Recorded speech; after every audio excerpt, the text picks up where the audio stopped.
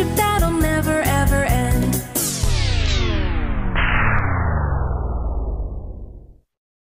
Run!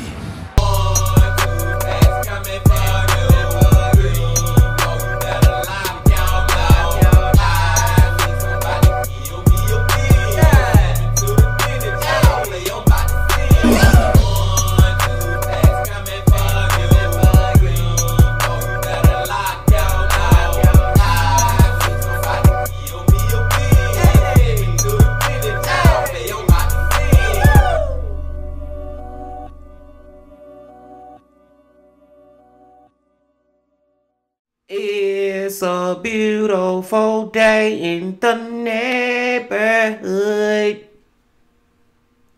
Reaction Beanie Yo 367. Day in the neighborhood. My brothers and sisters.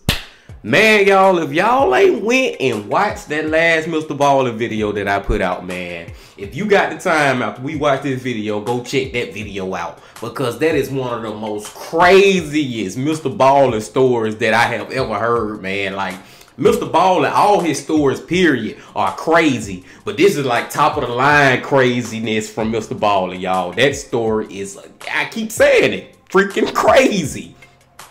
But I digress. Hope y'all doing excelente out there today. And I'm glad that you came on back to the channel once again to fuck with the bang. And the channel that we going to today, he is like one of our bigger supporters of the true crime, horror, dark, deep, and mysterious. What is going on? Content creators that we watch, you know what I'm saying? He comment on the videos and just send love.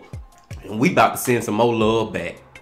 And that man that I'm talking about is Jose Ortiz from Evil Intentions. Back to Evil Intentions, y'all. And I really wanted to watch this video days ago with y'all. You know what I'm saying? He put it out earlier last week. And I've been wanting to get into it. But you know how life go. And you got to do this and you got to do that. And you run out of time. Time to go to sleep. Time to go to work. You know how shit go, man. But we finally here and we finally finna get into it. And the title of it is A Teen's Desperate Pleas Are Ignored.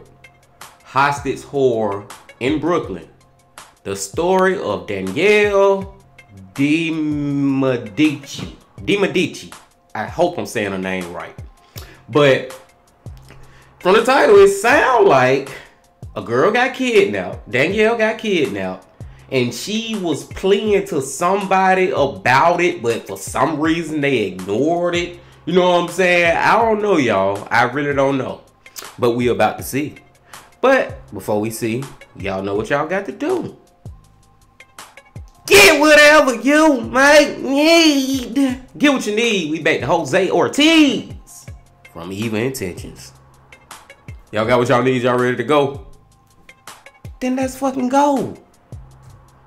Today's video is one that I've been looking to redo for what feels like a very long time, pretty much since the beginning of this channel, because back then, in the beginning, I covered the story of a young Brooklyn girl named Danielle DiMedici. Within 2 weeks of that video being up, loved ones reached out to let me know that what was in that video wasn't exactly accurate, and that's because what was in the papers back then was extremely one-sided, and it seems like a lot of what was written wasn't really verified. I want to take this moment to thank her family for giving me the blessing to eventually put this video out, for providing pictures, and for giving details of who Danielle truly was and what she meant to her family. If you're visiting the channel, please feel free to show your support for this family and the rest that I cover. I say this because I know that support goes a long way, and kind words do mean a lot. Because when it comes to situations like these, this is a pain that never truly goes away. And I truly understand how heavy it can be to see this type of video being put out about family. But the image that was portrayed of Danielle was as if they wanted to make us believe that she was someone who lacked focus and only cared to live in the moment. But that was far from true.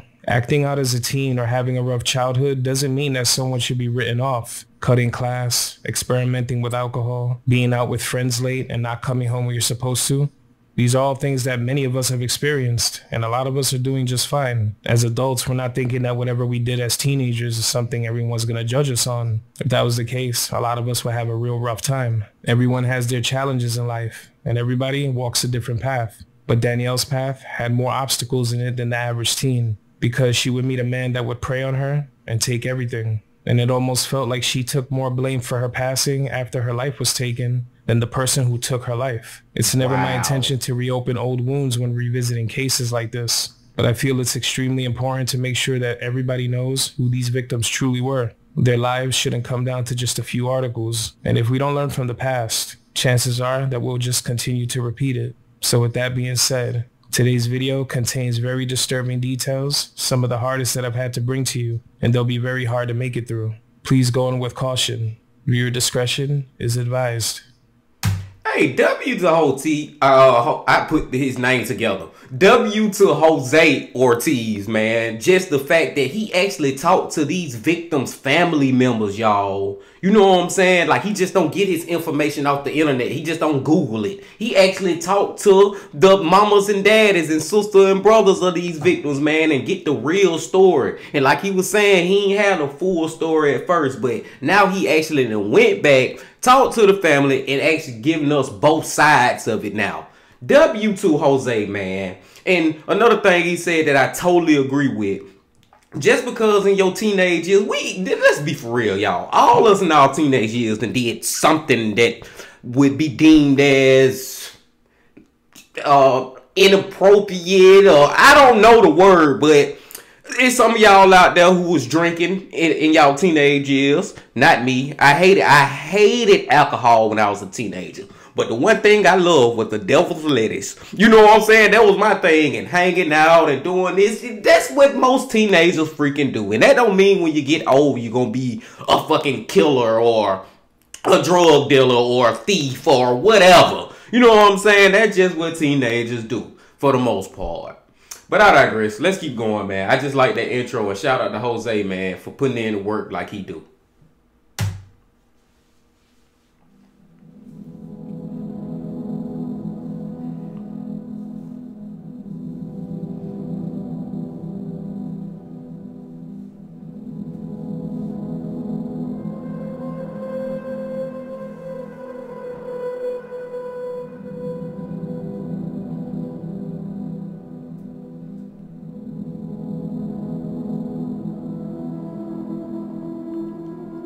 Wow.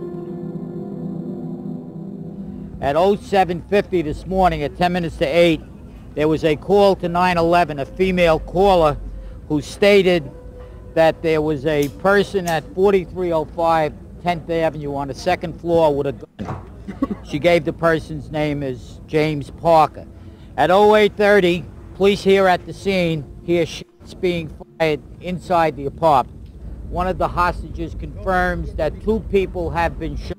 It's right after that third volley of shots from inside the apartment that we believe the young lady who was the girlfriend of this person is screaming out that you must get in here because he's going to kill everybody.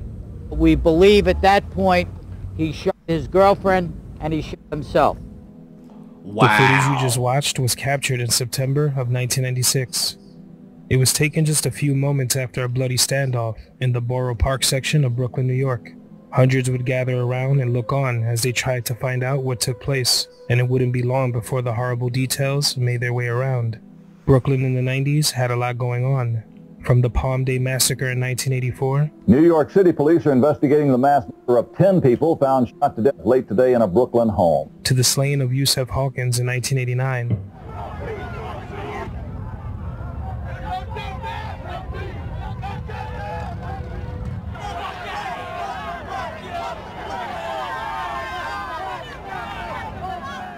The borough, without a doubt, has seen its fair share of controversial moments, and what took place in Borough Park in 1996 was just as significant, because this story involves a young teenage girl, a girl doing everything she could to escape the clutches of a madman, a man who was determined to keep her in his life by any means, and if he couldn't have that, then nobody could, and he would make sure of it, even if it meant taking his own life and hers.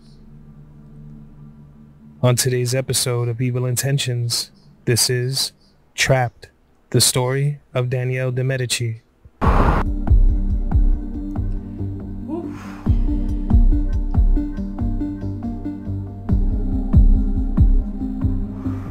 Get whatever you may need. And I just gotta say, y'all, I'm already like kind of like mad, a little bit angry at this story because of the fact that the boyfriend, not only did he take her life, then he took his life. You know what I'm saying? That's so cowardly. It's cowardly, it's evil, it's selfish. If I can't have it, can't nobody else have it. I'm gonna put an end to not only you, I'm gonna put an end to myself too, so I can't face no consequences for this. You know what I'm saying? I just hate when these murderers kill people, then they end up killing themselves because they freaking cowards. But let's go.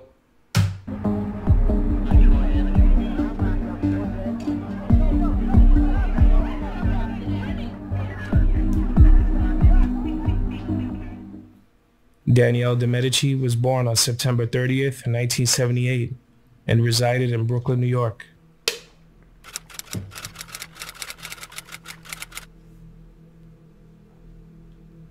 She was born to her father, Richard DiMedici.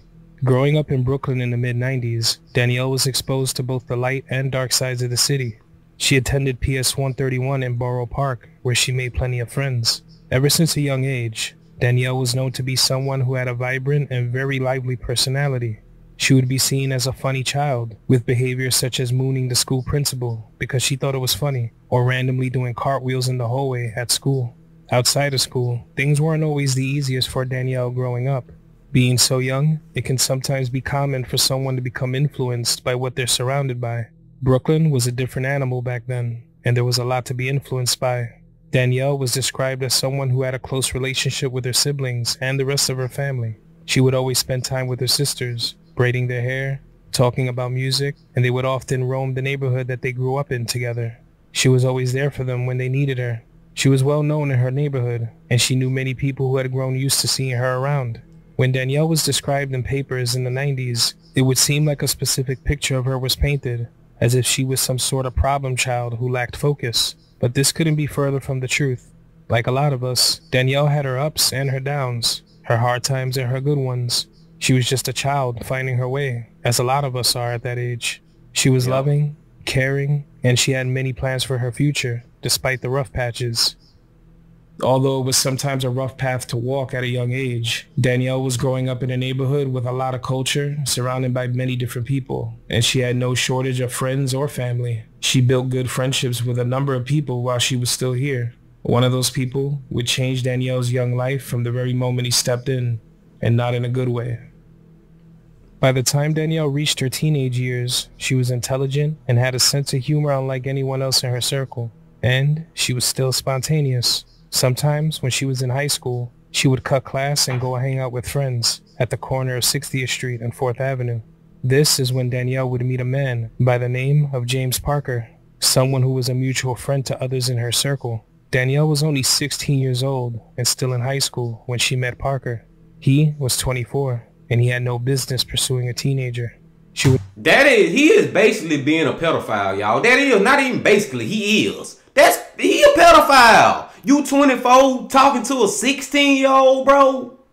Man, I wish he would have got caught for that shit before everything transpired. But dude, so how old was you and her when she was 17? So how old? So he was 25 and got a 17-year-old pregnant.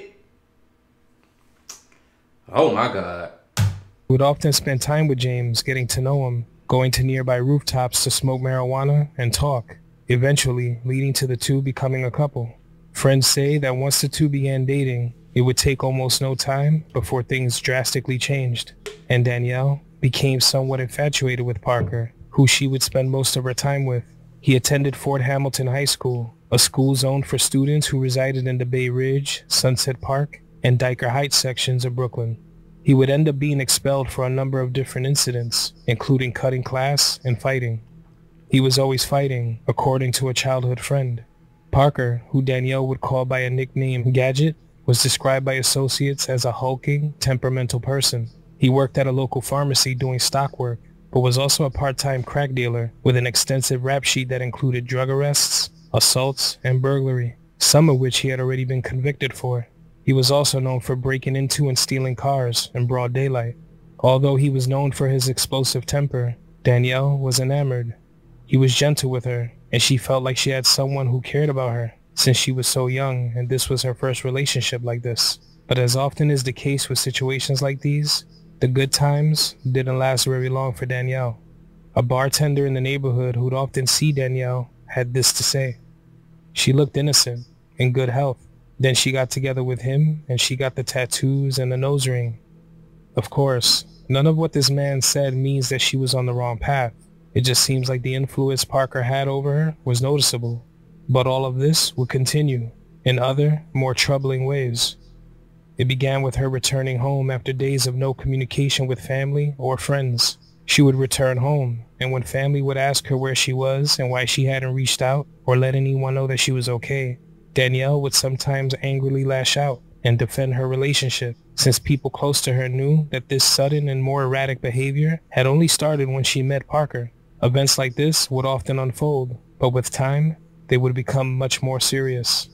By every single account, James Parker was a thug, and only time would really tell how evil he could really become. He was real jealous. If she was saying something, he would smack her in the head and say, "I'm talking," said one of Danielle's closest friends at the time, according to reports.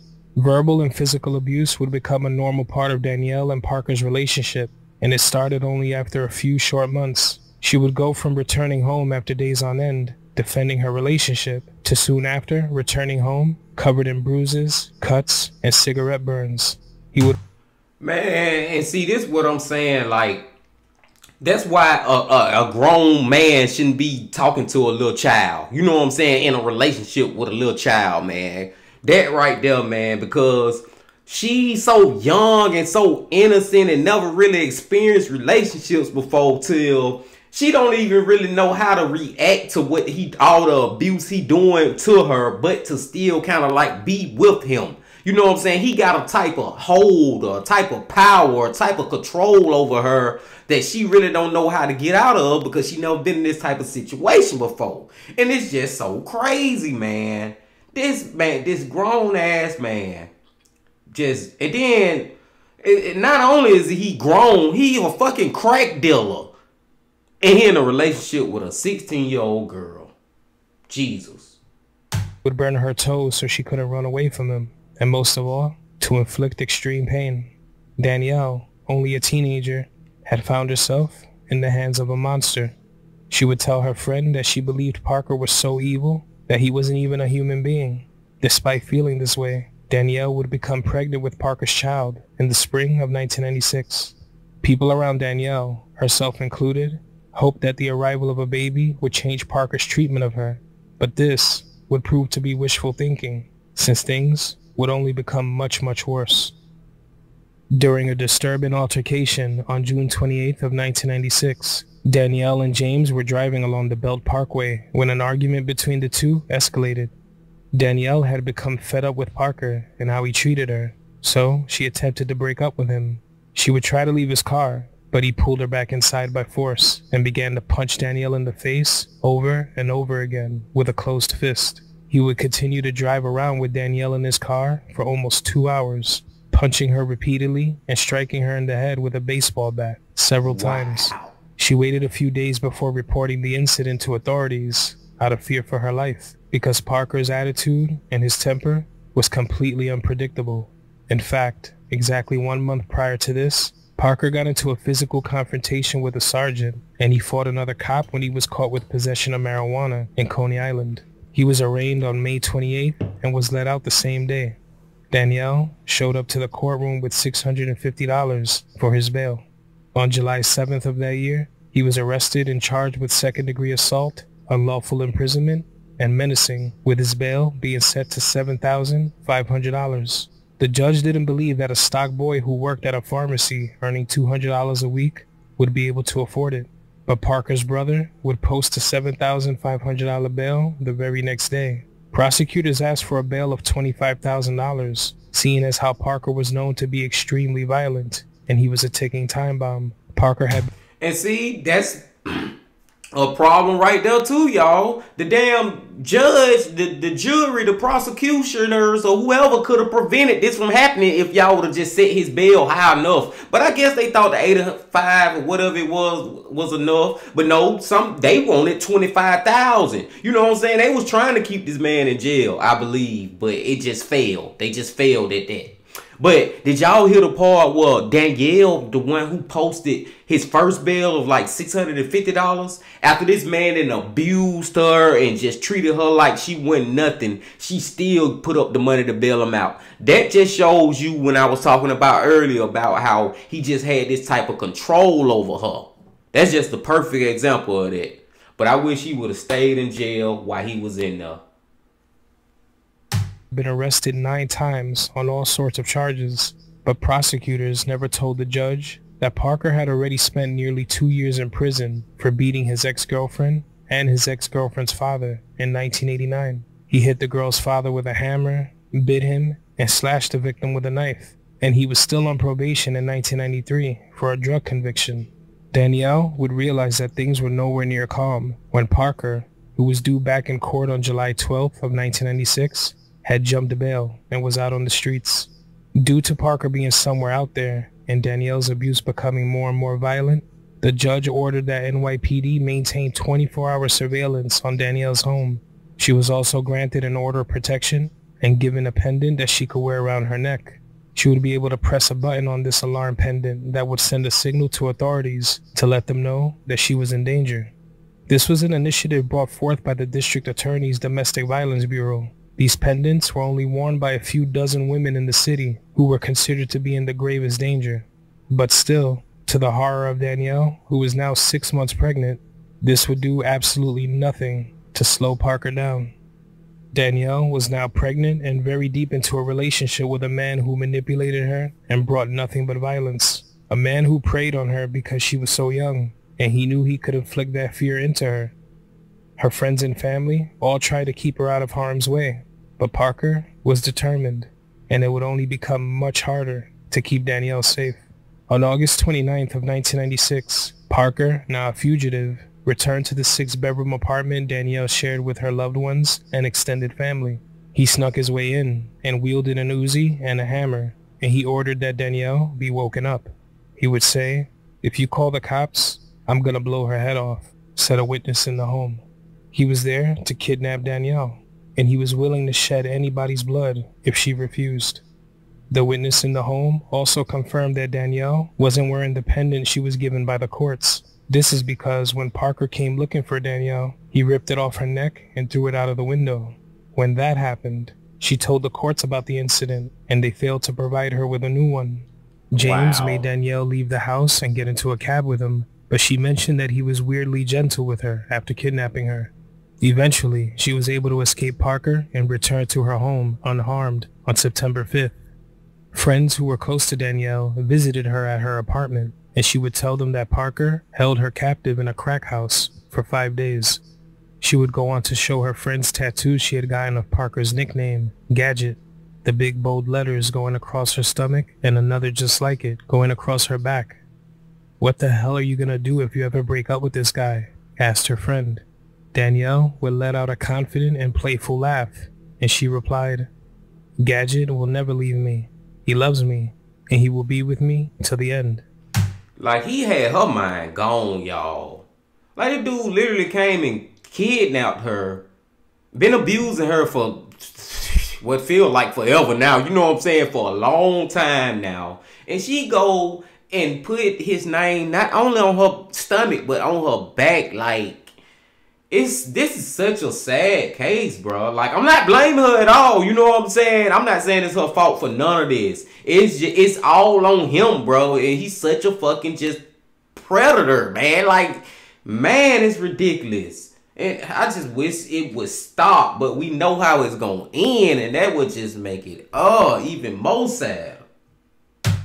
A few short moments later, she was telling her friends about how he burned her back with cigarettes and burned her feet with matches, even though they thought that she returned unharmed. The truth is, they just couldn't see what she was talking about. The wounds were covered. Everyone around Danielle had been aware for quite some time that things were getting as bad as they could possibly get, but Danielle would find it impossible to be free of Parker's hold on her. At one point, things got so bad that Danielle's family sent her away to Florida to keep her away from Parker, but he would somehow find out where she was and went out there to go get her and brought her back to New York City by force. He attacked her father when he went to go get her, showing that no matter what, No matter how many miles were between them, he would always keep coming after her. Danielle had reached the end of her rope. She tried her best to escape the deranged Parker time and time again. Friends and family closest to her tried their best to keep her safe. But on the morning of September 16th of 1996, a home invasion would result in everything coming to a horrifying end. Parker, who was still on the run, waited patiently for officers to loosen their grip and lighten security around Danielle's 10th Avenue home. He would get his wish. Just a week before this, the 24-hour surveillance at the home was cut to irregular checks with a squad car that would drive by. So, Parker found his opportunity. At 7:49 a.m., Parker made his way to the building and approached someone who lived there, a downstairs neighbor. He would pull out a .30 caliber pistol and put it to the side of her head. She was on her way to take her 6-year-old son Christopher to school. She would signal her son to get away from the area as Parker forced her up the stairs toward Danielle's home. "I knew who it was right away," she said. "If you do what I say, you won't get hurt. But if you don't, you'll get hurt." "I don't know who answered. It was open a crack and he pushed in," said the neighbor. Parker barricaded himself in the apartment with 10 other people who were there that day, 3 of them being children. From the apartment, he had a perfect view and command of the staircase via a peephole. Shortly after, a call would come from that apartment to NYPD. The police would begin to surround Danielle's home within minutes. In a horrifying and twisted turn of events, Danielle's home had now become the center of a hostage siege. This man then went in somebody's house or apartment or whatever and got 10 people in hostage. You know what I'm saying? Holding 10 of these people hostage in their own damn house or their family house or their friend's house, whatever. 10 of them. 3 of them being children. All because of Danielle. Like, this dude is freaking crazy as hell, man. Like, he don't give a damn who get hurt in the process of him getting to Danielle and doing whatever he want to do to her. He willing to put anybody else's life in danger. Not only just Danielle. You know what I'm saying? He just have a total don't care about nobody. It ain't just Danielle. This motherfucker don't care about nobody. He just want to do what he do. And that's why he's so, that just show you why he's so possessive of her and so commanding. And he not only do we got the power of Danielle, but he feel like he should have power over everybody. I guess that's what I'm trying to say, y'all. But y'all know what I'm trying to say. Wow. Hostage negotiators who spoke to Parker on the phone said he threatened to shoot all the hostages unless police left the area. At 8:30 a.m., a man living in the building next door that had a wall the 2 buildings shared stated that he heard frantic screams and from time to time, the sounds of a gun being shot. That first shot he heard was tearing through the chest of Danielle's uncle, one of the people who was there that day, only 25 years old at the time. At 9:20 a.m., Danielle's uncle's blood-soaked shirt was tossed from the window of Danielle's apartment, letting officers know for the first time that Parker was starting to make do on his threats. At 9:35 a.m., another shot would ring out, and this time, a bullet would rip through the leg of that man's girlfriend. The woman who was shot recalled Parker stomping on Danielle's uncle as he lay wounded, screaming, "Who do I shoot next?" At this point, Danielle's uncle recalls being woken up, and the first thing he saw was Parker standing there with a .38 caliber pistol. The first words he said were, "Don't move or I'll blow your head off." Parker ordered everybody in the home to sit down and began telling all his hostages that a few days prior, he had told his 3-year-old son that he wouldn't see his daddy anymore. Parker would proceed to grab one of the victims in the home in a chokehold by their neck, dragging her around the apartment and placing her at his feet, making her kneel in front of him whenever he sat by the front door. He did this several times in the home to others, including Danielle. He started hitting her in the face with the phone. He was calling her a slut and telling her that she was disrespecting their baby, said one of the witnesses in the home. Danielle tried to calm Parker down by assuring him that everything was going to be okay, telling him, "It's going to be okay, honey." He would reply, "Oh, now I'm honey?" And then he began to strike her with the phone again. Others watched on in horror as Parker continued to inflict his pain on the household, not knowing if they'd make it out alive. Everybody was pretty hysterical. He was trying to make some point nobody was getting, and that's when he said, "That's it. I'm gonna start shooting people." I mean, this shit is like a freaking movie, y'all. Like, this is sound like it's straight out of a movie, y'all. And like I say, man, it's a very thin line between movies and real life. And this is just another perfect example. Enjoy this. I was born to do this. This is everything I've lived for. The cops think they can take me. They think I'm stupid, but little do they know. In the middle of this chaos, Parker reloaded his .38 caliber pistol and laughed. He began to talk about one of Danielle's relatives and how they had once called him the devil. I'm the devil, am I? Parker would then grab Danielle's sister by the neck and dragged her into the bedroom where her grandmother was sitting down. Parker reached into his back pocket to take out a picture of his son. He held the picture up to her and said, "I don't get to see my son again, so you're not going to get to see your son again." Wow. He then held the gun up to her head and fired, shooting her once in the head at point-blank range. Parker went into a frenzy after this, as Danielle would call for the cops to come in, screaming at the top of her lungs that the cops had to get in there because he was going to kill everybody. SWAT teams threw percussion grenades to the window and skylight of the apartment to cause a distraction.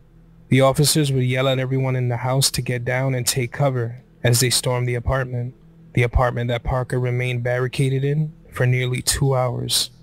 As police ran up the stairs, as an entire neighborhood watched on, and as the hostages remained crippled with fear, Parker, his window of opportunity quickly closing, brought the barrel of his .38 caliber pistol to the left side of Danielle DiMedici's head and fired 2 fatal shots, killing her and their unborn child. He would then start to point at the children in the home, stating that he was going to kill them next. Danielle's family, having witnessed her just get murdered in front of them, jumped on Parker's back and tried to fight the gun away from him. And all of this was happening as officers broke through the door. And when that happened, Parker would pull the gun on himself, letting off 1 fatal shot. He was dead instantly. Man, y'all, that is a lot to take in, man. And Jose just told it so vividly. Like, I could see it in my head. Like I said, man, it's like a movie and I could see it. But it's freaking real life, though. It's not a fucking movie, man. That shit is real. That shit actually happened. And at the beginning of this video, I didn't think that all these people would end up dead. You know what I'm saying? I just thought it was her and him and the unborn child. But wow, man, he did this to her family members and everything. The children, the old people. He didn't care.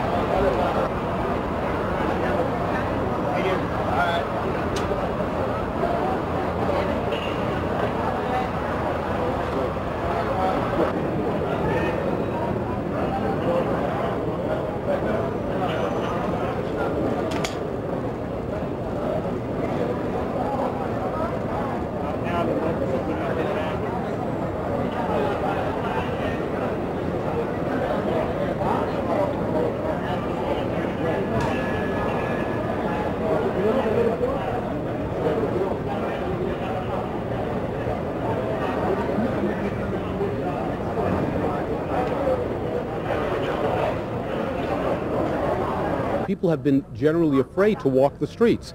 There was an assault not too long ago, in fact, where the owner of one of the stores here was assaulted very, very badly. His face was cut.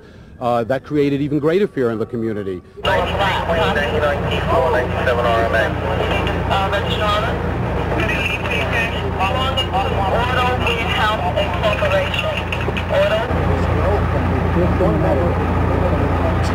next door said that he was rapping. So he called the police. I'll come down here and kill everybody. And that's where we leave it right now. Yeah, how much? Got 4 dead?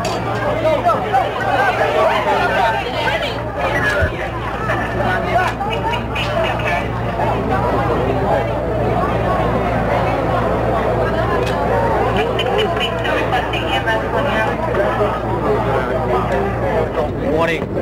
I'm the first deputy police commissioner at the San Jose DiMedici. And let me tell you the chain of events here. At 07:50 this morning, at 10 minutes to 8, there was a call to 911, a female caller who stated that there was a person at 4305 10th Avenue on the 2nd floor with a gun. She gave the person's name as James Parker. She also indicated to us that James Parker was wanted for kidnapping. At 08:30, police here at the scene hear shots being fired inside the apartment. At 09:20, a female who we believe to be a hostage throws a bloody t-shirt out the front window. At 09:30, we hear a second rounds of shots being fired.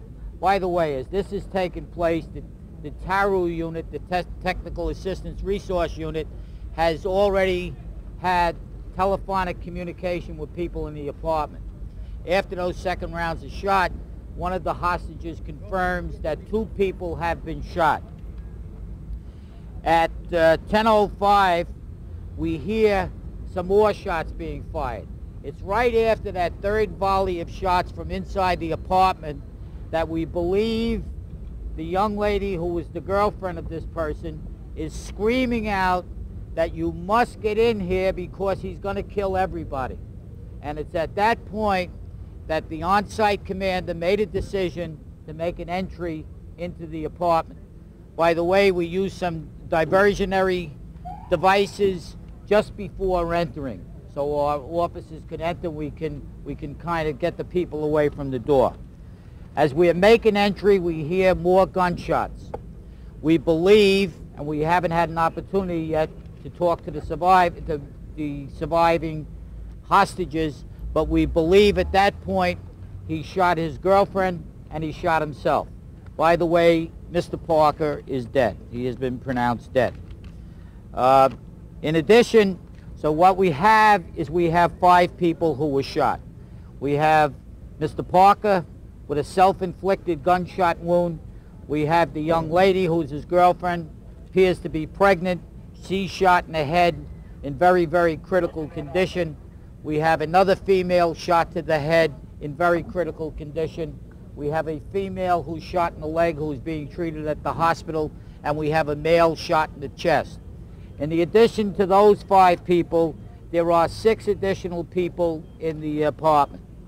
There are 2 female adults, there are 3 young children, and we believe them all to be less than 5 years of age, and we have 1 female teenager who was removed to the hospital for trauma. That's where we are. The investigation is continued. The chief of detectives. In a matter of Man, y'all. Just hearing that chief of police or that commissioner, whatever he is, tell the events of what just happened, is like, this dude, I'm just stuck on the fact that he did this to not only Danielle, but to a majority of her family members and people who weren't even involved in none of this. You know what I'm saying? And it's just like, dude, you not only taking your anger out on her, you taking it out on all those people. But another thing I gotta say to my brothers and sisters, you can argue if maybe the police should have went into the apartment, or, you know what I'm saying, try to go into the apartment earlier before so many people got shot or whatever. But I feel like in the way they went in at the perfect, it's not the perfect time, that's not the right word, But I feel like the time that they went in was the best time. That's not the right word either, because at that time they had went in, so many people had got shot. What I'm saying is, I feel like if they would have just went guns blazing soon as he was holding those people hostage, oh, he probably would have just shot everybody for real. You know what I'm saying? So I just feel like the timing that they finally went in was as good as it could get, I guess. Woo! Hours. Every last part of this relationship boiled down to these last horrifying moments. A community would find themselves torn and broken over tragic events that some might say couldn't be prevented. Loved ones mourned over the losses suffered and questioned how something so horrific could happen. And of all places, here. What happened to Danielle would cause the New York City Police Department to come under fire, as people believe that their lack of patience and removal of 24-hour surveillance on her home while Parker was on the loose was what led to her death. Police officials would fire back, stating that they found Danielle to be uncooperative. It felt like everybody was just trying to blame a child for her own death, someone who tried time and time again to be free of his clutches, and when she was left to fend for herself, nobody wanted to take responsibility. Later, it would be learned that authorities had been warned by Danielle's grandmother that Parker made a threat to them.